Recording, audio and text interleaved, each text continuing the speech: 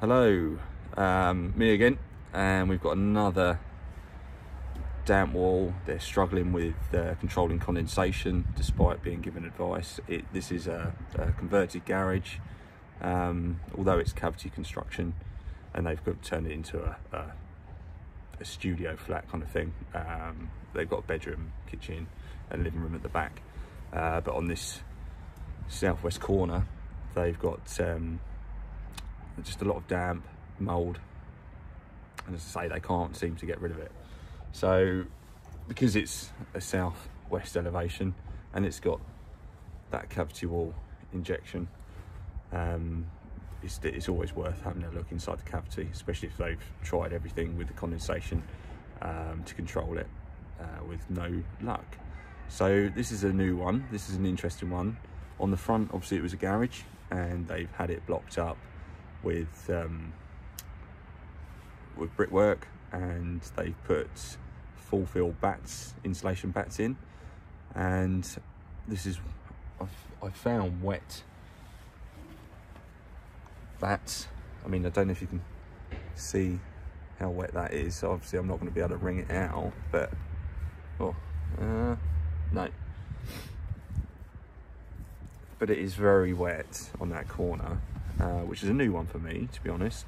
We've had it probably 9 years ago, where they had full fill insulation, and it was loft insulation, and that was extremely wet, extremely difficult to extract. But this one here as well has got white wall insulation on this side wall. Now, the last couple of videos, they've been wet, but they haven't been, I haven't been able to draw that moisture out when I squeeze it. But here, watch this. You see that? Dripping. Let me pull a bit more out, and you might be able to get a better idea.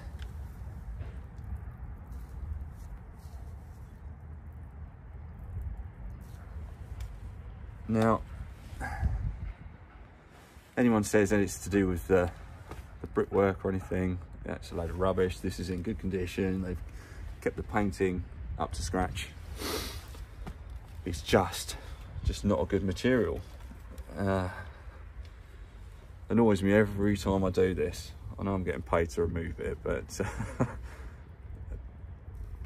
you know, they've been advised to get a chemical damp proof course put in. That's not necessary. We just need to clear that cavity right below the damp course, and you know, let the cavity do its job. So once again, if you're thinking about having insulation, just I'm not trying to put you off it, I'm just trying to make you aware of what actually can happen, especially with white wall. Cavities were designed to stop that moisture tracking across. There are internal sort of things you can do, like insulation back plasterboard. Trouble with that is if you've got like kitchens and bits and pieces, then it makes it harder, but at least you get all the cold spots like lintel areas and things. Wickham will do the isotherm, which is a thin insulation material, which is put on with adhesive on the internal wall, and then you can plaster over that. That's making sort of quite good progress, to be honest. So try those things, but really try and leave the cavity clear, because you just don't want problems like this. This is just, that's not fair. You're meant to be saving people money, not costing them money, running dehumidifiers and paying for needless things to try and sort it out. Thanks for watching, guys.